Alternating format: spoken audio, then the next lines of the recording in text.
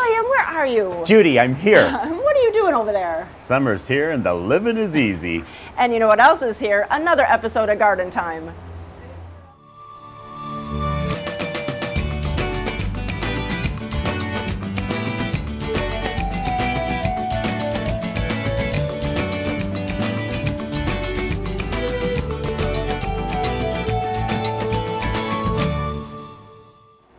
Welcome to Garden Time and happy first week of summer. You know, we are out here at Drake 7D's on Shoals Ferry Road, and we're in their houseplant section, and it is full of wonderful plants, which also work very well for your patios at this time of year. You know, stop on down and get a plant for your patio for this summer and for your house next winter.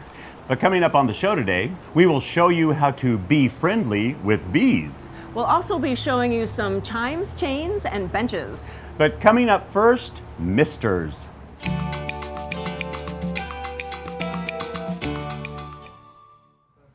I am at Wright Irrigation in Vancouver with Cindy, and Cindy, you know, the heat of summer has returned, and you have a wonderful idea to keep us cool on our patios all summer long. Sure. So Mist and Cool is a system to cool people on the porch type of thing, or you might have seen them at beer gardens. It's nice or at the fair. They might have these cooling, Mm-hmm. cooling stations, that Right. kind of thing. So you can put that right at in your own home, on your own porch or what have you. You can hang it on the umbrella on your patio, Very cool. table or what have you. It's a super simple thing to do. So after learning about drip systems from you and in-ground irrigation, this is easy peasy. This is easy peasy. There's really nothing to it. So what do we do? You're just going to hook it to your hose, to your hose faucet. Okay. It's a full pressure system, so you don't need a pressure reducer. All right. So, because you need the pressure to make the really fine mist. Okay. You just hook this to your hose faucet. You're going to put tubing into it, so just press it in. All right. And then you can go as far as you want to get to wherever you need to go, and then you start putting the actual emisters on. All right. So they just press in. They're very easy to press in. We don't have to use glue or anything? No glue, just push it in. Then you just continue on using T's, and then the final one would be a 90. All right. Then you can use little clamps with nails to tack it down. And just a little hammer tap? Just hammer it down. If you want, you can paint this after. You can paint all the tubing after if you want to make it nice. blend in a little bit better. You wouldn't, of course, do the actual mister, but Right. but it would blend in. If you want, they've got these little straps that you can use to hang the tubing from an umbrella. Oh, nice. So, So you don't have to damage they the just umbrella? clip on. Mm-hmm. So you can just put it around an umbrella.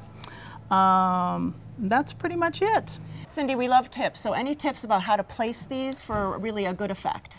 Sure. You want to make sure that when you're putting it on your along your porch roof or something like that, that you make sure that the mister itself is hanging clear of any boards or what have you, so that otherwise it would hit the board and drip.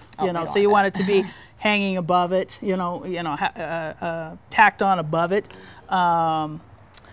Other than that, every few feet, but it's really up to you. All right. Whatever you want. And there is a chart that you have. So if you need a cheat sheet, there is a chart that we can take home and make it a little more easy. Sure. And it is easy peasy. And this is a way that you could stay cool with your friends and family all summer. Just come on up to Vancouver to Wright Irrigation, talk to Cindy and the staff, and make a mister at your house this weekend. Thanks so much. Thank you.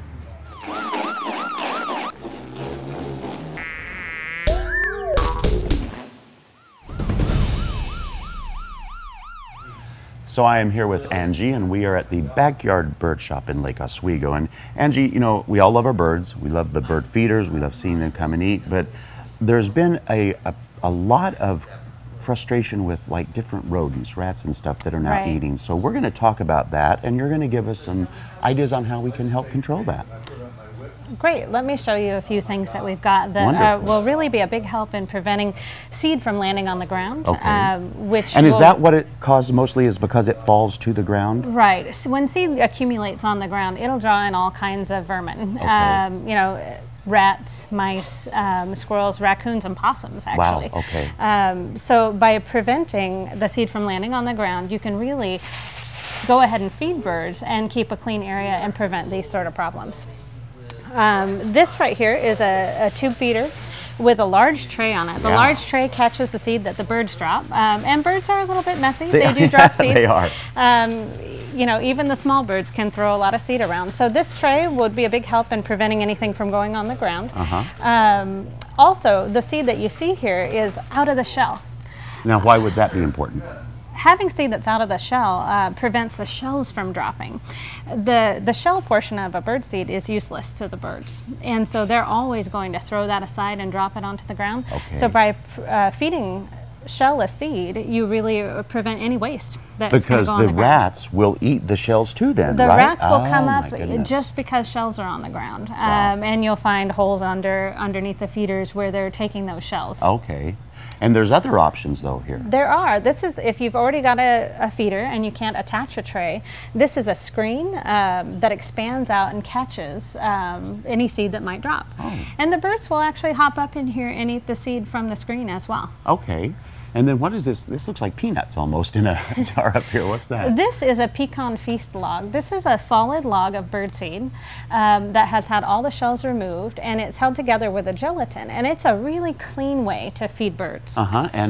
And that's the gelatin doesn't affect the bird at all. It just helps hold it together. No, it just holds the seeds together, and that log will stay solid. It comes in a larger size as well, and a lot of people will use that for vacation feeding. Okay, so this is probably then the suet then is similar in that hold together thing, so it doesn't fly all over. Right. Well, suet is a fat cake, and this is our own. It has insects in it, and it doesn't have any seeds in it. And so having no seed or any filler seed in suet will prevent a lot of the suet from dropping on the ground, and the birds will consume more of it. And so this is a really clean way of feeding birds. So you also have, though, there's a specific type of food that you can get. Tell me about these. Right. This is a hot meat. This is a seed that is coated with hot pepper oil. It's actually a habanero oil, and that is really unattractive to any mammal. So squirrels, rats, raccoons, possums, nobody's going to want to eat this because of the heat that's on that seed. And if you've already got seed and you need to treat it, this is called flaming squirrel, and this will also work for rodents. This you just coat your seed with, and this bottle will treat up to 30 pounds of birdseed. So both of these then are really a great idea to help, just as another step of deterring the unwanted mammals from coming and eating the bird seed. Right. If you've got a problem with them, this will be a good step in the right direction. Well, you know, we all love our birds and we want to see them happy and healthy and flying around our yard. But if the rats and squirrels are bothering you, go to gardentime.tv. We'll click you over to their website. You can go to one of the stores, get all this information, and make sure your garden is beautiful for yourself and the birds. Thank you so much, Angie. Thank you.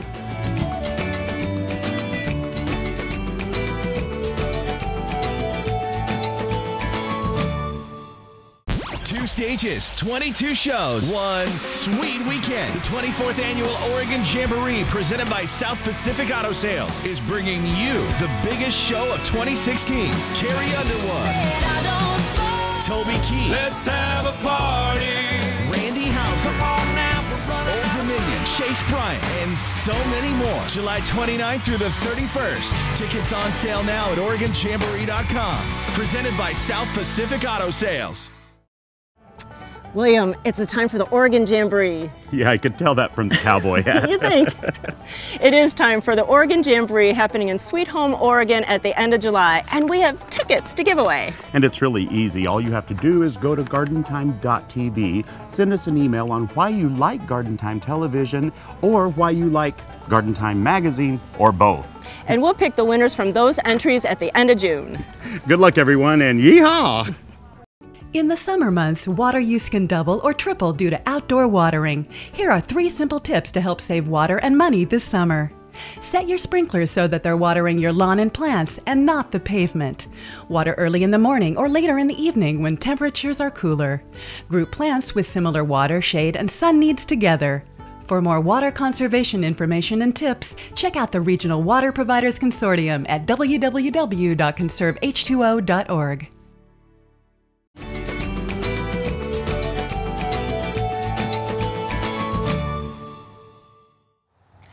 So I'm here with our good friend Greg from Zero Plants, and you might remember it was just a couple of weeks ago that we talked with Greg about specific plants for our area, and we're going to do that again, except we're going to do it right here in your yard, which is breathtaking. So Thank you.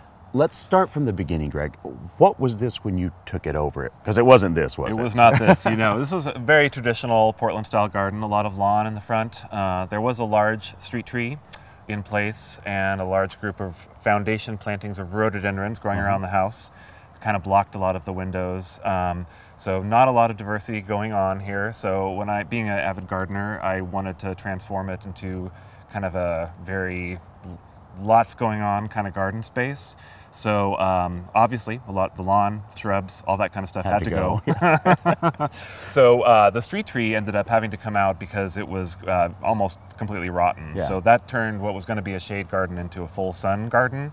And so in planting that, a lot of the plants that I grow at Zira are suited for full sun. So I kind of wanted to do an experimental garden to see what would grow, what would look great all year with little to no summer water. Because you really do. You are very good about thinking about the water that we use. Even though it seems like we have all the water in the world in this area, you're still very aware of that, and all of these plants did that, didn't they? Yeah, definitely. They've got to be able to take 40 inches of rain in 3 months, and then they've got to be able to go for 6 months, as has been the case lately, without any water. So everything here was planted 4 years ago. Wow. And it's full. And it's getting full. So yeah, we're going to see what happens in a couple of years.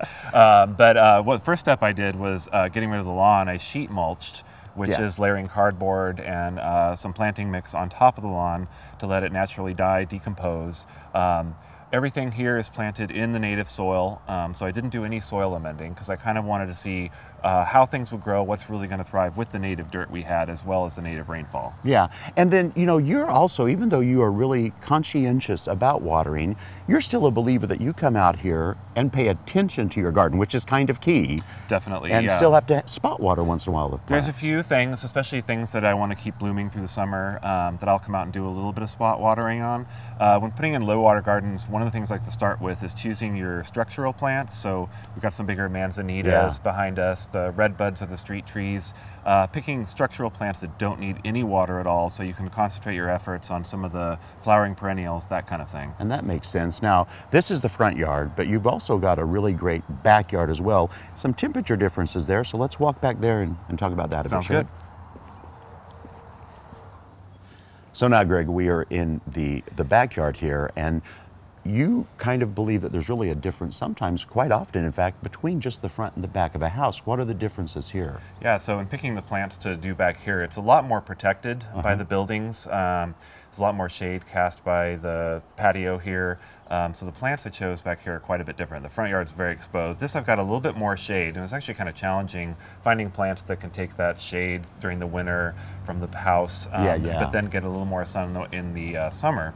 I also wanted to do a vegetable garden back here, so there is a small vegetable garden, which is where I save a lot of my watering goes into the vegetables, and also create kind of a nice secluded place to hang out on a hot summer evening. It's a lot cooler back here. Well, and I noticed too that throughout the garden, I see, and even in your containers, you have a lot of like a pea gravel, a small gravel, and why do you do that versus regular bark dust? One thing I've noticed in doing this low water garden is that the pea gravel insulates the soil better than bark dust. I've used hemlock bark as a mulch. Mulch in general is going to help conserve soil moisture of any type, but the gravel, water does not evaporate as quickly out of the soil, so it actually retains the soil moisture a lot better than bark mulch does. Same thing goes for containers. So, and then also in the watering, with the gravel, it would just go directly to the soil. It's not going to be soaked up by any of the covering. Yeah, the gravel tends to break the surface tension of the soil. So when you're out doing your watering, it actually soaks into the soil. Because as you know, watering in the summer, it's always hard to tell, am I actually doing any good here or watering this plant? Well, and being in the horticulture industry, you sell plants for a living, you grow plants for a living, and then you had to come, I'm sure you didn't want to come home and have to water at home too. So you've really created an entire garden that is very limited to its water use now. Definitely. And it's an experimental garden, so there have been a few failures, but it's been interesting to find out, like, hey, this plant is a winner. So Greg, a lot of these plants, of course, can be purchased at Zero, but you also have a great pamphlet that you have at the store. Yeah, it's called Water Efficient Plants for the Willamette Valley, put out by the Regional Water Providers Consortium, and it's a great starting guide if you want to research some more about low water plants. So there you have it, my friends. So if you want more information on how you can conserve water and buy really water-wise plants, you can go to gardentime.tv, and we can click you over to the Regional Water Providers Consortium website, where you can download that same pamphlet right in the comfort of your own home, and you can be smart about saving water in your own garden. Greg, thank you so much, my friend. Thanks so much, Morgan.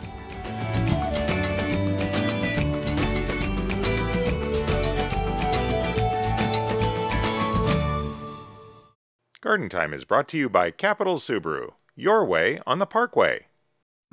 Based on reviews, I found Capital. It was an excellent experience. I felt very comfortable, especially being a single woman. Kick off summer with a great deal from Capital. Lease the new 2016 Subaru Forester 2.5i CVT, the most award-winning small SUV, just $188 per month. Own for just $23,438. When I hear stories from other people about car buying experiences, they're horror stories. And mine, I just left with a big smile, and I've been smiling ever since. I got it my way on the Parkway. Since 1982, the Wall has been making local gardens beautiful, naturally. Whether you need a new wall, concrete patio, fire pit, or driveway, the Wall's expert craftsmen can build it. We back up our work with a 5-year warranty, so you'll know it'll last. We use the highest quality materials, including stamped colored concrete, natural stone, and we're the leader in using recycled concrete. Create an outdoor environment you'll enjoy for years, with the help of your friends at The Wall.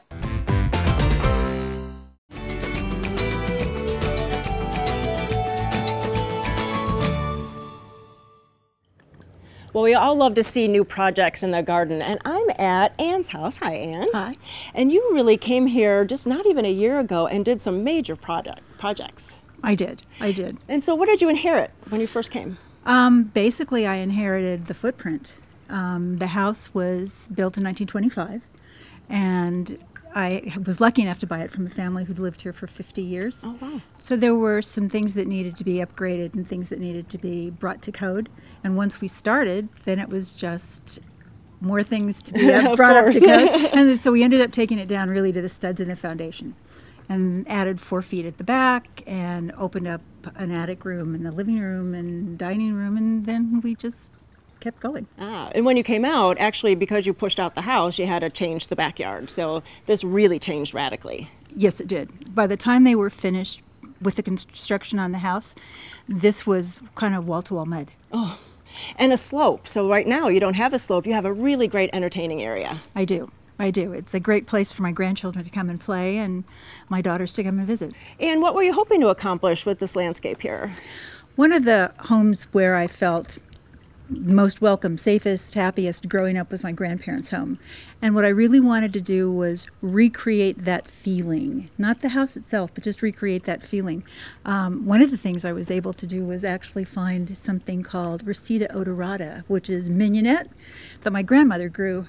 And I have looked all over and finally found it at the Portland Nursery. Oh. So now I'm able to put it in pots. Well, I'm going to talk to David now, David, you really inherited a project too. I did. And so Ann says this was all mud back here, but you made it into a great space. Yeah, it was mud with a lot of weeds growing through it. Not a lot of good soil for growing anything, just a kind of useless space. And she wanted somewhere to entertain guests, like she said, her grandkids and her regular children. And we did our best to provide the adequate space for that. And you really used a lot of different materials. I know the wall is really known for using recycled materials, but you used a lot of different materials here. Right. I mean, you can see just by starting off, we got the recycled concrete wall, kind of one of our claim to fames. And beyond that, it was pavers from Allen Block and recycled gravel and crushed rock and sand, and all comes together quite nicely. It does, and I think all the textures really make it more interesting. And you even have like a slate area of a footpath that goes around the side of the house, and that adds another dimension to it. Absolutely, it gives access all throughout the property. That was actually performed by Larry Borland, landscape architect design. He's the one who handed off the bid to me to get the project going back here. I put that together, and he followed me with this landscape working.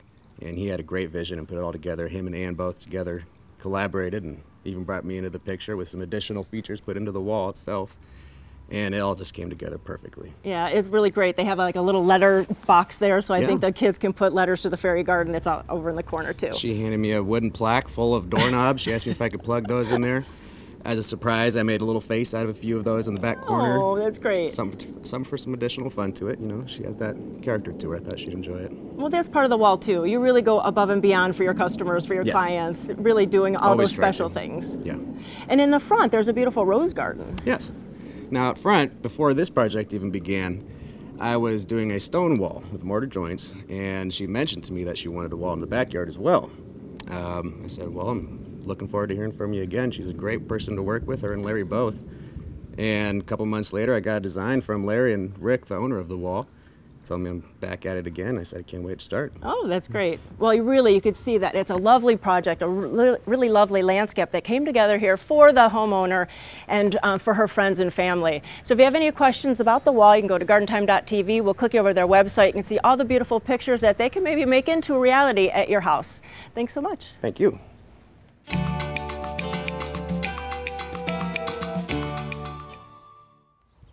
So I'm standing out at the beautiful Heirloom Roses display gardens, and I'm here with Ben. And Ben, today we're going to just talk about, there's just a few things that you suggest doing for summertime care of roses. What are those? Sure. Now, right now, you can see we have a beautiful display of color. Yeah. Everything's just popped. And we're kind of into the time of year when we start to get spent blooms. Okay. And so you don't have to deadhead your roses, but it's better to deadhead your roses. You'll get more blooms throughout the summer. Okay. And so what we tell people is to come back in and take them down to a leaflet of 5. Mm-hmm. Now, if you don't go to a leaflet of 5 has a bud in there, and it will begin growing again. Okay. And what we tell people is it's 60 days from prune to bloom. So it'll be 60 days from the time I cut that till the time you'll get another set of blooms on that. Nice. So you can deadhead your rose all at once and then you'll be without blooms for 60 days, or you can do it ever so often and you'll have blooms throughout the summer. Not all of them need to be deadheaded right now, so that's perfect. You could really have a lot more blooms more often. Sure, and also if you have some harsh weather, either really hot or some rain coming, you can come in here and just take roses inside. Oh, Don't wait to okay. deadhead, just enjoy them inside. And then, because yeah, that makes perfect sense. And what else would you have to do in the summertime? Yeah, so certainly in Oregon here, the most important thing is we get a lot of rain in the spring, Yep. but throughout the summer it's very dry. And so your rose is going to need 3 inches of water per week. Okay. And it's best if you don't do that all at once. So I would say twice a week, 1 to 2 inches of water to really soak it and do it well. And I've heard a lot about never watering roses on top. Is that something that you guys do Well, too? here in the gardens, actually, we overhead irrigate because that's what's been in place. The important thing, though, is to make sure the foliage dries off. Okay. So if you're overhead irrigating, make sure you do it early in the morning and make sure the sun cooks it off, and you should be fine. Okay. And what else should we be doing then? Well, you have these beautiful blooms. This Amazing Grace here is just showing off beautifully, but it took a lot of energy to produce that bloom. Right. And you need to really replenish that for the rose. So I would come back in here once every 6 weeks with fertilizer. And a granular fertilizer on established roses is great. About a 1/4 cup of triple 16. That's So a just well-balanced. that general purpose one? Oh, Just that's a easy. well-balanced formula, and that works really well. And yeah, keep your rose going. They take a lot of energy to keep these blooms going. Yeah, they do. So we've got pruning, water, and fertilizer. What else do you have in mind? Yeah, so if you get in with a little disease problem, some black spot here or there you'll start to see, we would recommend coming in and doing a gentle spray, either an organic or a non-organic spray, just for a fungus type thing on a regular basis to keep those black spots down. So do you think that you should, when you see it though, can you start early so you don't have to ever get it? Do you think that, or just wait till you see it and then do it? Well, the best, an ounce of prevention is worth a pound of cure, right? Okay. So it's much better to start in the early spring and just we just talked about neem oil, something like that to really just kind of keep things at bay, and you won't have problems the rest of the summer. Well, there you have it. Now, I'm going to believe that all of you have been out here to Heirloom Roses. If you haven't, you certainly have to put it on your to-do list because it is breathtaking. If you love roses, they are everywhere. You can buy them. You can get the information about them. You can even order them online. So for more information, go to gardentime.tv. We'll click you over to the Heirloom Roses website. Thank you so much, Ben. Thank you.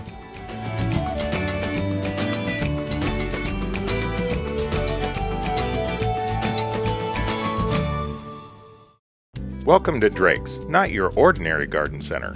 Grab a cup of coffee at Antonio's and wander the nursery for the perfect plant. Check out the landscape design showrooms for ideas, then meet with a designer.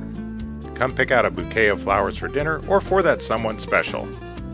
Find something distinctive for your home or your garden. Imagine the possibilities and let Drake's turn them into realities. Drake's 7Ds on Southwest Shoals Ferry Road in Portland. Little Baja is your source for a whole lot of terracotta and concrete too.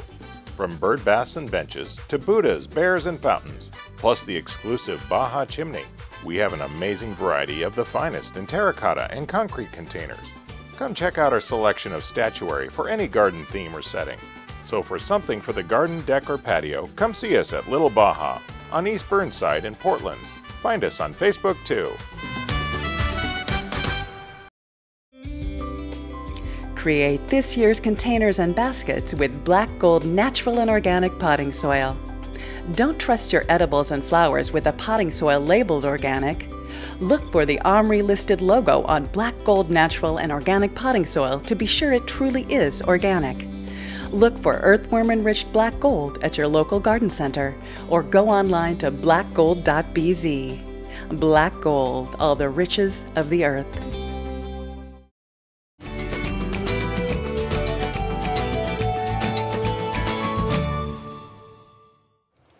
Well, I am here with my good friend Donna Wright from Sungrow, who is the maker of Black Gold products. And Donna, we are going to be making hypertufa. But before we get into the mix of it, tell us a little bit, what is it and why should we even want to make one? Well, hypertufa is a lightweight concrete planter. It really is. I mean, it's very light. Yeah, it's fun to make, easy to do. So all we need is 3 things and some water: peat, perlite, and Portland cement. And so, and it's an easy mix to make. So let's walk over here to our mixer, which is really a wheelbarrow. Our mixer, yep. Now, how much of this do we have in here? Now, we have peat, perlite, and Portland cement, so it's 1, 2, 1.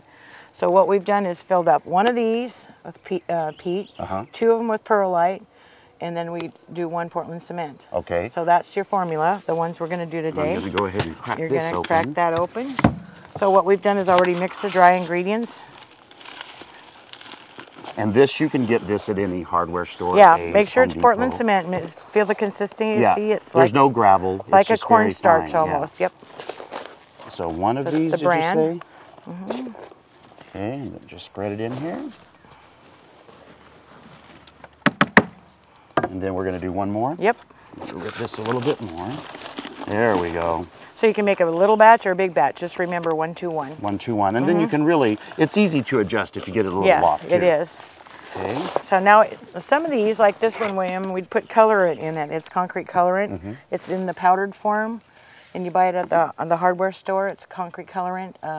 They use in like mortars. So this one here is particularly red, and there's tan, brown, black, and everything. And that's when you'd put it in if you were going to do a color. Right at this step. If you want the gray, though, that's fine too. Now. So what we want to do is we want to mix this in really well, and make sure that we can't see any more of the cement.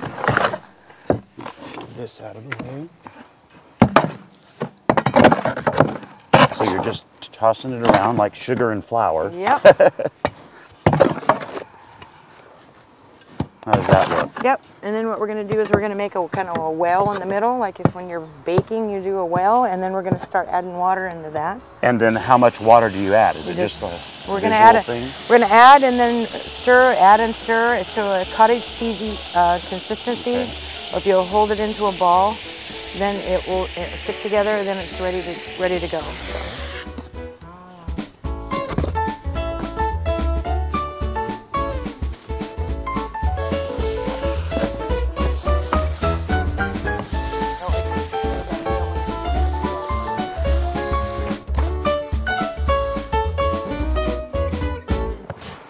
So now, Donna, this looks pretty cottage cheesy to me. It looks good. And may I say, this is why you want to wear gloves, because it really is messy. Definitely. So sticking together really well like that. Yep. And now we're ready to go ahead and put it in our form. Okay. Now, what is that? What do we do to get ready? Okay. Well, we can use any kind of a container, empty box, as like old pots or whatever. And what we need to do is line it. And what I usually use is like an old tablecloth, a garbage bag, anything like that, any kind of plastic. That's going to keep it from sticking to the sides. And in 5 to 7 days, you'll be able to pop this right out and dry it, continue drying it. So what we'll do is we'll go ahead and start filling these up. And do you just pretty much go by like how do you know when it's full? Yep. Well, and you want to make sure that your sides and your bottom are about a 1/4 inch thick. This one now. You go ahead. Just form it with your fingers along, and that's another reason you have these gloves. You can make fancy decorations at the top, or you can leave it plain. Lots of times I can just fold the plastic over the top to finish the edge if you want. Well, and the fun thing too is you can make them as tall or as short as you want. That's right. And while you're molding them, you can make them as rough or as smooth. That's right. And what about putting like things on the side, like stones or leaves or stuff? Get moss, can you put that in? Yep, you put green moss on the inside of that plastic and push this right against it. Cool. Makes a beautiful finish. Now, I would assume once all this is done, you want to put the hole in before you start letting it dry. So now look at mine.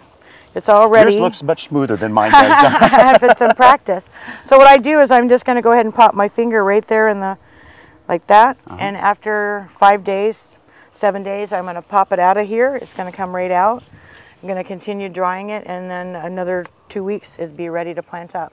And then you come up with something just like this. Right. If the hole fills in, all you can do is take a little drill and drill right through. That one's got a hole in it, ready to plant. Wonderful. Well, you know, it's an easy recipe, and it's a lot of fun. It's great for kids. It's a good family thing to get out there, and it's really a fun project to create something for your own patio, for your own yard, and then have the fun planting it up. And you can do so many different kinds of shapes. It's really up to your imagination. Up to your imagination. Well, for more information on the recipe and information on how to make these, you can go to gardentime.tv. Donna, always a pleasure and a lot of fun. Thanks so much. Thank you.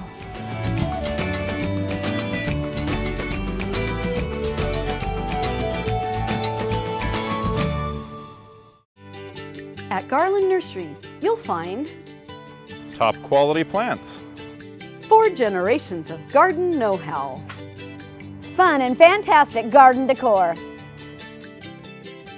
and the best in garden supplies. Come visit us at Garland Nursery. Since 1937, inspiring beautiful and bountiful gardens.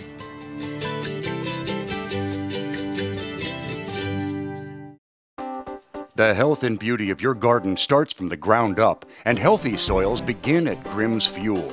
For the best in garden mulch, blended soils, and bark dust, choose Grimm's. U-Haul delivered or installed, Grimm's can do it. And if you're looking for a new lawn, Grimm's can do that too with our special lawn installation service. Grimm's is also the area's largest recycler of yard debris. The foundation for a healthy garden begins at Grimm's Fuel. Over the 30 years that our family has been in the nursery industry, we've learned that anyone can supply a customer with plants and garden supplies.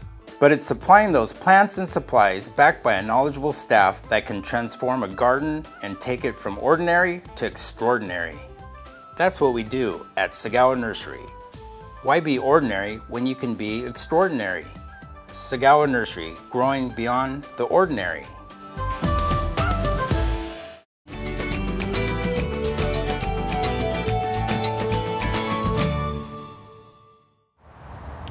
Bees and pollinators are always in the news, and it's always good to be good stewards to those. And I'm with Gail today, and Gail, you know, we really want to help bees because they're really so important to us, and we're at a really special place at OSU today. Absolutely. We are at the Oak Creek Center for Urban Horticulture on the campus of Oregon State University in Corvallis, Oregon. And then really, what do you do for OSU? Because we should say that too. Sure. So I'm an associate professor at Oregon State in the horticulture department, and I also coordinate the statewide Master Gardener program. Yeah, so we've talked to you before about lots of things, and spiders was a good one, and so and bees is another good subject. And so what can we do to really help them in our gardens and really help the whole community of bees? Right. Well, it's fabulous that we're talking to gardeners, because one of the best things that you can do to help out bees in urban and suburban areas is simply to plant flowering plants. The research that we do in my laboratory, we've tried to understand those things that gardeners do that promote and encourage bees or that discourage bees from being in your garden. And the number one thing we found that gardeners do that promote bees is simply the amount of flowering plants that they have in their garden. We can do that. I mean, we all love to do that, and really that's, you don't think that it's a bigger scale than that. It's like we do it because we enjoy it, but really we help them too. Absolutely. Yeah, we actually even looked at the amount of green space that was surrounding individual gardens to try to see if landscape level green space impacted bee biodiversity, but it really had a minor effect compared to the influence of flowering plants alone.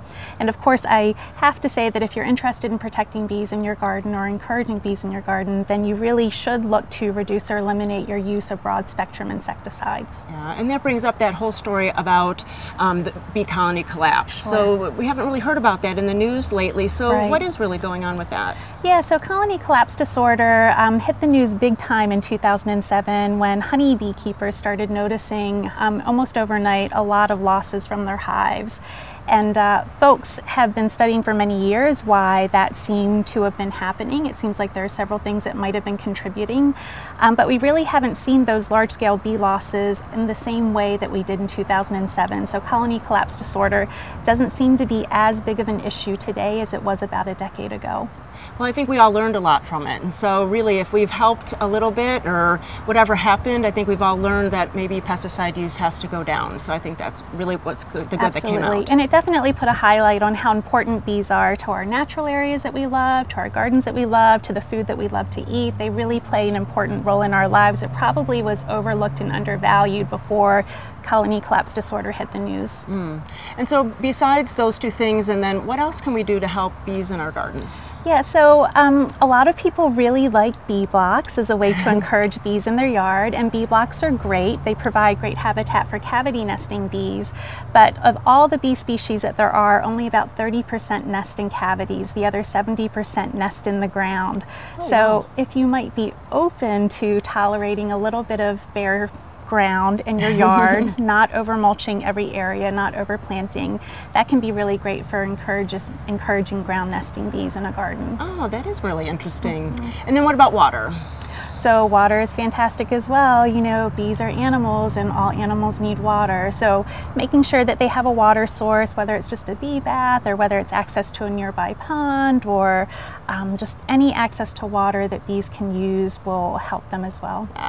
Well, you know, Gail always gives us such good information. So remember all those different points. And if you have any other questions, go to gardentime.tv. We'll click over to OSU. They have lots of bulletins on bees and pollinators and get more information that you can use for your garden. Gail, thanks so much. Thank you so much.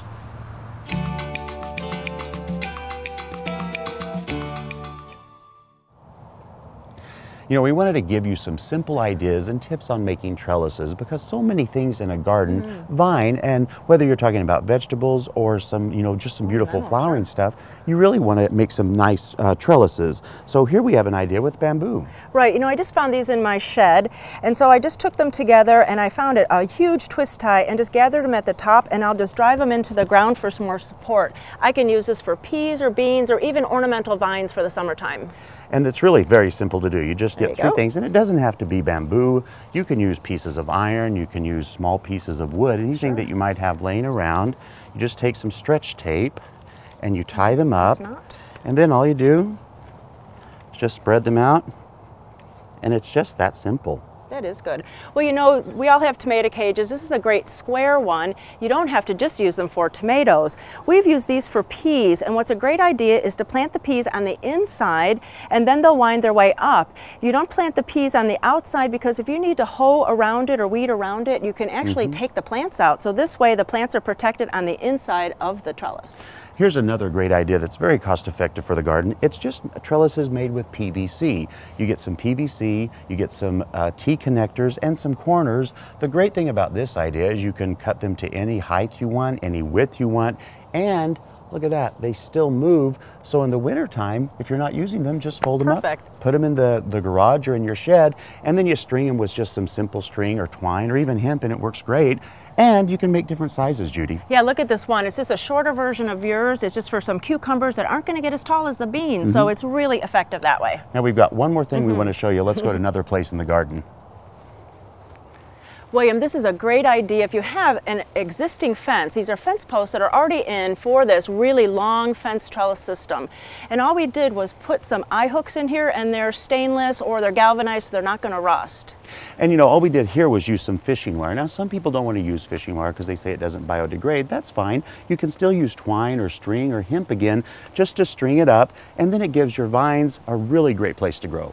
You know, everybody is looking to add some verticality into their garden. These are 4 simple ways to make trellises to make your garden more beautiful.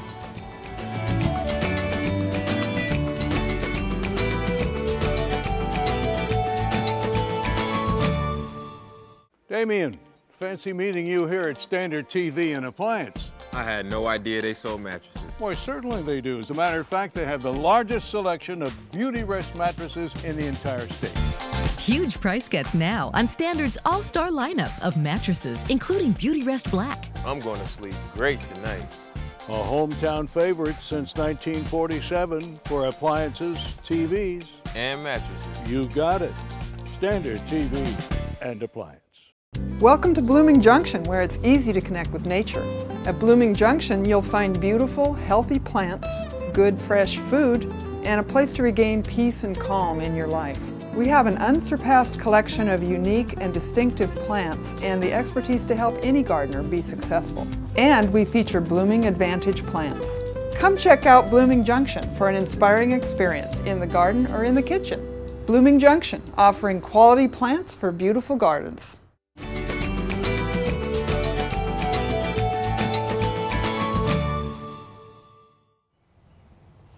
I am at the J. Frank Schmidt Arboretum in Boring with Nancy Bewley. And Nancy, this is like a wonderland display garden. It is. It's 10 acres. We have about 500 trees here, and it's basically our showroom floor for our entire product line right here where you can see it growing. Well, we're talking today about trees that maybe have more than one season of interest, which we really think that when you're choosing a tree, it's going to be with you a long time. You should look beyond the bloom. I mean, this is spectacular, but it has more attributes. Yeah. So what's this one? Well, this is a new snowbell, Styrax japonicus, and unlike all the other snowbells, it has a dark, kind of a purple leaf, and this will get darker as the time goes on, as the heat comes on, and so it's just it has really nice foliage all season long. Yeah, but the flowers are cool, the texture is cool, and then even in the wintertime, the branching structure is really neat. It's really refined, and this one is more upright than most Styrax too, so it would fit in a smallish garden where you don't have as much space. That is true, and our lots are getting a lot narrower, so really a good one for that new house that's on the market now. Yeah. And you have some other ones that we're going to go see, so let's go over to those and try them out. All right. Nancy, now these are Parodia, which you don't see on the market or people's yards too much, so how are these two different? They look very similar. Well, Parodia, the seedling Parodias, are really generally quite rounded and big statured trees. These selections, there are 2 that are both upright and vase shaped. This one is named Ruby Vase, and as you can see, it has very upright branching. And then this one is Vanessa. And this one is really getting out in the marketplace quite a bit. It has very nice foliage, red in the spring, and you can see it has red tips Very where it nice. matures. And then there's another one on the market that's just pretty brand new, so it'll be hard to find. But this one is called Persian Spire. Oh, look at that. And this one was discovered by a nurseryman down in Salem, so it's really homegrown. It is. And it is really remarkable for the red.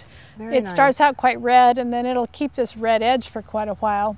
And this shape is really unique. It's columnar, and it is really, it's very vigorous, but it's very compact, and it's going to be a great tree for small properties. Again, for that new garden that's with us all, that Right. small gardens. Yeah. And you have one more special area we're going to go to, We're so gonna let's go over look at there. some dogwoods. All right. Beautiful dogwoods and variegated for later in the season. Really Right, beautiful. Yeah, this is a new variegated dogwood. It's called Summer Gold, and it has really rich foliage. And I like the way that the flowers stand up on it, and it doesn't scorch, and it's just a really nice one. And when the flowers are gone, you've got this great great color the rest of summer.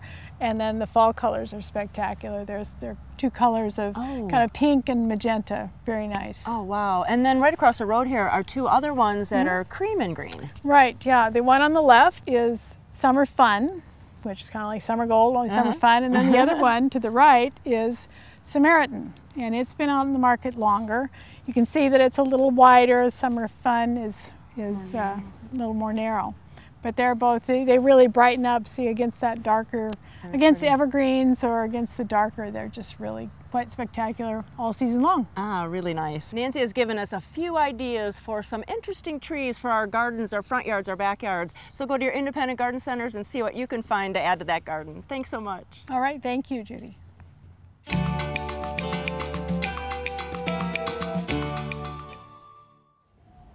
I'm at French Prairie Perennials in Aurora with Carrie. And Carrie, you know, we come and we speak with your husband Rick about plants.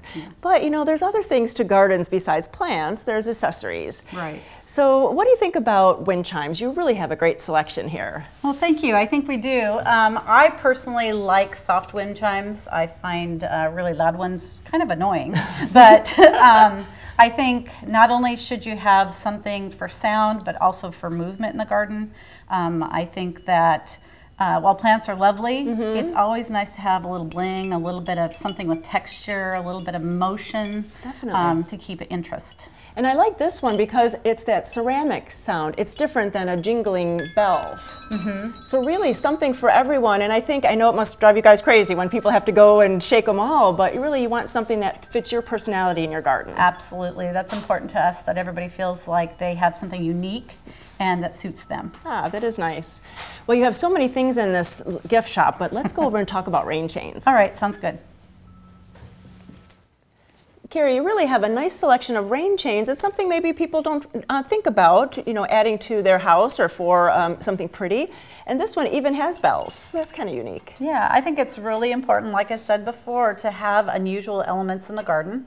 Not everybody has maybe a large yard, but can certainly enjoy a patio or deck decoration. Yeah, that is nice. And this one, the cups is kind of more traditional, and then the bells is a little bit different, but I really like this one because it's like movable sculpture. Yeah, this is our #1 seller. Very and this one, not only does the water cause it to spin, as obviously it's going downhill from the gutter, but it just has a lot of visual appeal. It has a lot of modern look to it, and people enjoy that. It does. And so maybe you can give us a little bit of tips on how to install it, because I'm thinking I need to hire somebody, but maybe not. No, they're quite easy. You do have to disconnect the downspout, and you would insert this piece, thank you, into the actual downspout. Easy. And connect it to that piece up there. And then once it's connected, there's another piece just like this at the base that you can connect to a basin like this. Some people just connect it onto the basin so that it doesn't blow in the wind. And then some people actually set the basin down into a decorative container, and so that they hide that portion. Very nice, really. And that makes it so much easier because then you don't have to hire someone, which is lovely. Right. And then maybe we have maybe a more beach kind of theme or something more rustic, and you have some things made with driftwood. Those are beautiful. Yes, we do. Very popular is our beach decor right now. And sometimes we have ones that have shelves intermittent spread throughout. But it's really lovely if you want to transform your space into having a more summery, beachy feel. Why not? Why not? And then you do need somewhere to sit down. Absolutely. So you need to take a look at maybe some benches. Yeah, and really a nice assortment. And the one with the flag, really getting ready for 4th of July would be great. Yeah. We have some other items that will be coming in also that can help decorate your exterior that has to do with the American flag. And why not celebrate the good old USA? Definitely, definitely. So you have to come out to the new store in Aurora and come out to French Prairie Perennials and see all the beautiful plants outside, but all the great gifts and garden accessories inside. Well, thanks so much. Thanks for coming.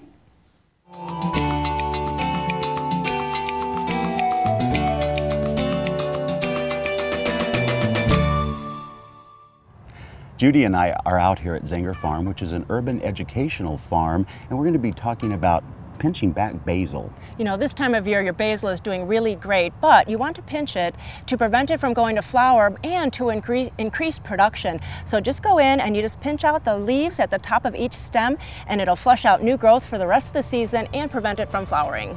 Pinching back basil for better production. That's our tip of the week.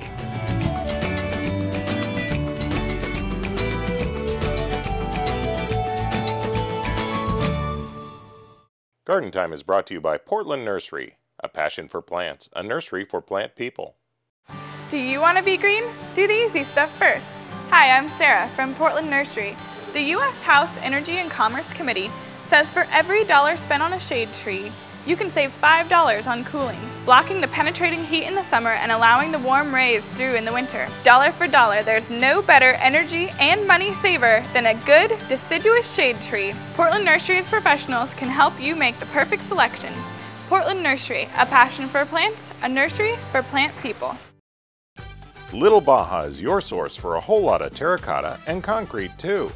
From bird baths and benches to Buddhas, bears, and fountains, plus the exclusive Baja chimney, we have an amazing variety of the finest in terracotta and concrete containers. Come check out our selection of statuary for any garden theme or setting. So for something for the garden, deck, or patio, come see us at Little Baja on East Burnside in Portland. Find us on Facebook too.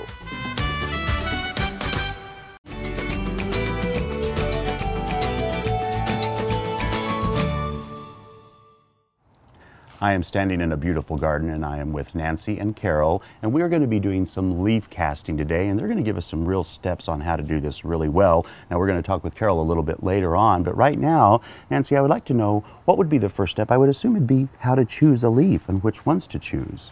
Exactly. You're going to want something that has very, very prominent vein structure. Vein structure and texture of the leaf make for a beautiful casting. Okay. You want something fairly sturdy. So if the leaf is too soft, when you're applying the cement that you'll see later with Carol, it may split. So you want a very, very sturdy leaf. The ones that we have found that work the best are the hosta, hydrangea leaves, redbud leaves. They're some of the ones that you're going to find your best result with. So now what are the supplies needed to do this project? Well, what we found works really, really well is a vinyl concrete patch, and it comes in 40-pound bags, so it's really doable in terms of going to Home Depot or Lowe's and getting it and carrying it. And what I found is if you have a little kit available, and then you can have things all the way that you would use from finishing, which might be sandpaper, little pliers, a brush to brush away the dust. We take, if there's a hole in the leaf, we patch it with a little bit of duct tape on the right side of the surface. Carol can show you that later. But then it keeps the cement from coming through. There's just a whole lot of different tools that you can utilize once the product is almost finished to either make it smoother or to add stuff to it. And that was one of my questions, because you said you didn't want to do a flat surface, and then I see this little setup of saucers here, and you mentioned mounding. I would think then that has to be, you have to have a form for the leaf to set on. What would you do to do that? Okay, well, let's go ahead and talk about mounding, because this is a good point to do that. So if you want to lift up dirt. And it looks it like is dirt. Yeah. So the thing that we have found is like small nursery boxes work well. You want to be able to transport the leaf from one point to another. You want a sturdy box. But what you would do here what is that exactly? This is just old mulch that I have used actually from last year, and I took one of my old mounds apart. And what you want, because you're going to be slapping that concrete about that hard, you want the mound to be equally as hard. Okay, that makes sense. So that it supports the structure of the leaf. So if I say, gee, I want a really deep leaf for a bird bath, then I'd just pretend this is all done, because we'll show a finished one in a moment. And then you're going to take your So you have plastic. to cover that, don't you? Yeah. Okay. You don't have to, but it makes for a nicer leaf. Okay. And it contains everything very well. And then you can see how nicely that leaf fits over the top. All right. Well, now that we've got those steps done, now we're going to start and join Carol and look at the next steps in this process. Okay, now I'm here with Carol. And Carol, what would be the next step in this process? Well, now that we have this fabulous mold that is very sturdy and much like the shape of the leaf that we're going to use, I'll decide, sort of get the leaf positioned and make sure the mold is good. I like the leaf that way. So what is the mixture of concrete? What's the way to do that? Well, this is the vinyl patch concrete, and I've got one container, and that should be enough The trick is to add the water very slowly. Okay. And be sort of conscious of what's going on here. The goal is to have this mix be stiff enough that it will not slide around, and Sure. we want to be able to control it. So we start in the middle with a wad of concrete and pat hard. So I'm moving toward the edges, and I'll never go beyond them, because if I go beyond the edge, I won't know where the edge is. Oh, okay. And that would make it very difficult to take the leaf out, I would think, too. right, and it wouldn't be sturdy there on the edge. If the edges are too thin, they break really easily. So now, is that one basically molded now? Yes, this one is finished. It is ready to sit now for probably 12 hours overnight. And in the morning, Will be the finishing process, right? Right. So now why don't we take a quick break, we'll run inside and look at some of the finished items and what we have to do to complete the project. Great. So now we are standing at what we're going to call the finishing room, and what would be the next step we do? We should peel and reveal. Okay, let's do that. So I'm going to set this down, and let's turn these over, and all we do is peel the leaves off We now? just peel the leaf off and reveal the lovely leaf below. And what you'll see is sometimes they come off in one pull, and sometimes it takes a couple. Okay, somehow I feel like I got the short end of the leaf here. No, you got the best leaf. You got the very best leaf. Now, what do I do with this stem that seems to be stuck in here? Pull, oh, wait, I'm just going to... Pull harder. Oh, look at that. You're Look a at tough that. guy. Look at that. And these we can just scrape off then? Good work. We have a dental tool for that. And the other, no, very seriously, when you have a leaf, especially rhubarb, because the veins are so deep, a dental pick works absolutely wonderful to just take and pull all of the little strings out. Well, so you get a good finished product. And Carol, what other tools then would you use to do some finishing work? Well, sometimes the edges are just a little bit rough, so we use a sanding block and just sand that concrete. And that really is simple, isn't it? Really simple. If there's a particularly nasty little piece, you can just crunch it off with needle nose pliers. And then once all of this and I don't see any kind of things put on this like a sealer. You guys don't put sealers on them, do you? No, we don't. Okay. Once in a while, we might paint them with an acrylic paint, really light wash. But we like the natural look because it looks so beautiful with stone in the garden. Well, I have to say, this has been a delight this morning. We've had a lot of fun making these, and once you see them created and you know you've had a hand in it, it really helps you put a whole different part of you into your own garden. For more information on how you can actually get the steps, you can go to gardentime.tv and then start making some of your own leaf castings for your own space. Carol, Nancy, this has been a blast. Thank you both so much. It's a pleasure. Yeah.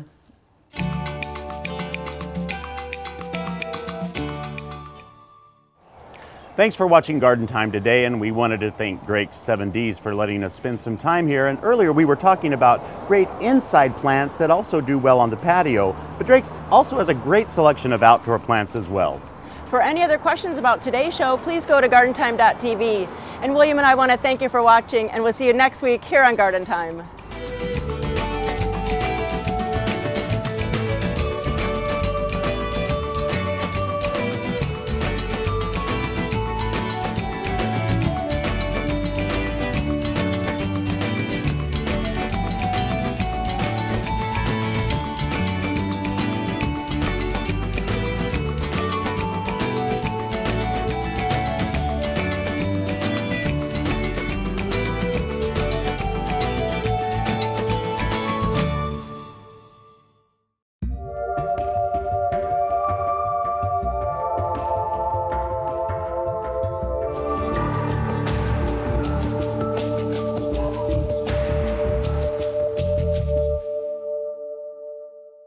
The proceeding was a paid program of the Guston Creative Group and its sponsors.